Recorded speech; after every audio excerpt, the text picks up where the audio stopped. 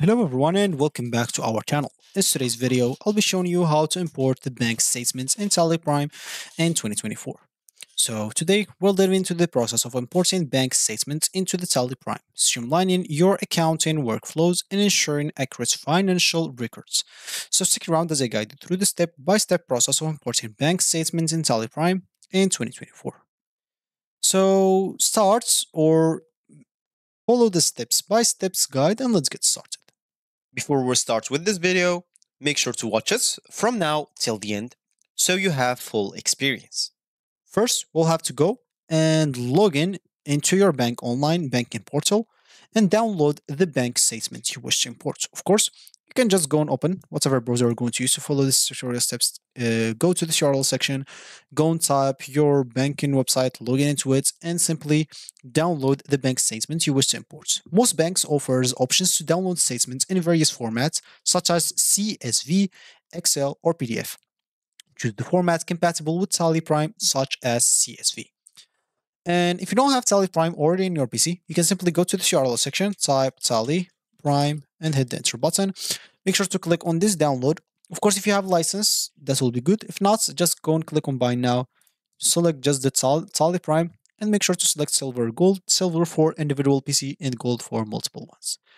So just go and buy your license, then click on download. Make sure to download the TallyPrime and as example download it and follow the steps of downloading it into your PC. Just follow the instructions there, and once it's downloaded and installed, you will have to go and open it up in your PC. Make sure to activate then the license. Of course, once you buy your license, you will be provided by a code. This code, you will have to enter it out, and here click on activate a new license or use a license from network or even reactivate an existing license, depending on whatever you want. From here, I'll just go and continue in educational mode. If you have a company, just go and access that. But if you don't, you will have to go and enter or create a new company by clicking here, click on create and create all the company information as you can see. So you'll have to enter your company name, mailing name, address, state, country, PIN code, telephone, mobile, fax, email, and website, base, current symbol, and the format name, and you will be good to go. Once you create your company, now you can of course go and even import that. Of course, once you open first of all, once you have it or once you download the bank statement, you can open downloaded bank statement file and spreadsheet program like Excel first of all. So you can go and open like Excel and make sure to open the spreadsheets in there or even Google Sheets. You can do that through Google Sheets. So for you, and just go and open it in here as an example. Let's say that we have it in here. So as an example, just go. So here, just go and open it in here. And of course, ensure that the data is formatted correctly with the columns representing transactions such as the date, description, amount, and transaction type, and make sure to save the file in CSV format if it's not already. Of course, you can simply just hit the Control S in your PC as an example and fill up those informations. Then click on Control S and simply save it as CSV file.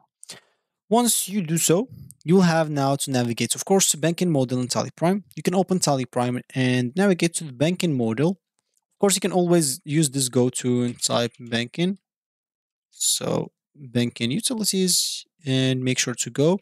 As you can see, we have a lot of things to do, but what we want simply import it. As we said, we'll have to import the CSV file or import the bank statements. Of course, for me, I don't have a lot of options, like all options, because I'm just on educational license. For you, you'll be able, or you'll have access to all the options if you have your license. So you'll be able to do a lot of other stuff. But normally, what you'll need to do, simply go and click on imports, and here you can import some bank details. An example, file to import Excel. So you basically have to choose the file path as an example to import it from Excel. So enter the file path. How? You can simply go to your file explorer as an example. Let's say that the file is this one. So simply, I don't have to open that. So as an example, where you will find it here, make sure to go and click on copy. Enter that thing in here as an example, and you will be good to go. Once you do so, you will have to click on enter. As an example, you can even select from Drive if you want to. Let's say I have it in download, so I can go here down to downloads and simply choose the one. Let's say, I don't know, let's say this one. And as you can see, you can specify the path or whatever you want and give it a name or whatever you want. I'll just go and give it a test. So there is no folder called that. So of course, file to import Excel, you can simply just go and choose whatever suits you. I don't know, just choose this one maybe as an example. And simply, once you do so, the file will be imported. For me, this is like not a CSV file, this is MP4. That's why it's lagged a bit, but it's fine. So basically, you'll have to select the file and map in. You can choose the CSV file containing your bank statement that you have formatted earlier. And yeah, so you'll be basically then good to go. And Tally Prime, of course, will even prompt you to map columns and CSV file to the corresponding fields in Tally Prime, such as data, description, amounts, etc. And of course, ensure that accurate mapping for seamless imports also. And Tally Prime will display a preview of the imported bank statement. You can review these transactions as an example. For accurate stuff, to carefully, of course, to ensure accuracy. If everything looks correct, confirm the import process. And after importing the bank statement, Tally Prime will automatically reconcile this transaction with your existing account based on the mapping. We can review the cancelled transaction and make any necessary adjustments or corrections to it. And yeah, basically, after that, once you're satisfied with everything with the cancellation, you can save the imported bank statement in Tally Prime, and this ensures that the transactions are recorded accurately in your accounting records. You can always go to reports or records and check if it's always in there. If it is, yeah, like good, you are good to go.